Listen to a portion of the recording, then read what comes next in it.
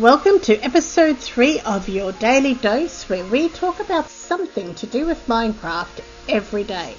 So today, my question to you is, how do you chop down your 2x2 giant trees? So that's your giant spruce and the big rainforest trees. I have 3 ways, and it took me a while to work out the ways that I liked. But when you chop as much wood as what I've had to over the last few years, you'll see why I do it this way. The way I'm doing it now, this is my early game way. The way I do it when I don't have wings, when I'm just starting out, I kind of make a staircase up to the top of the tree and then chop it and make sure that I'm not going to be falling too far between blocks.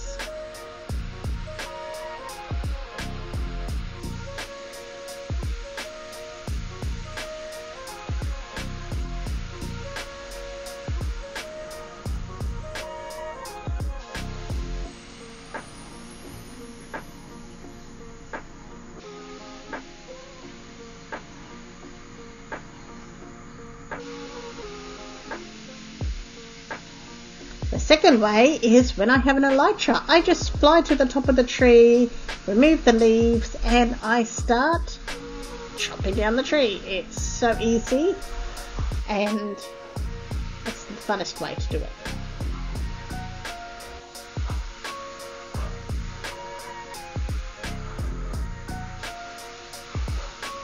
And the final way that I do, if I have a big tree with lots of vines, especially early game, I just climb up those vines right up to the top.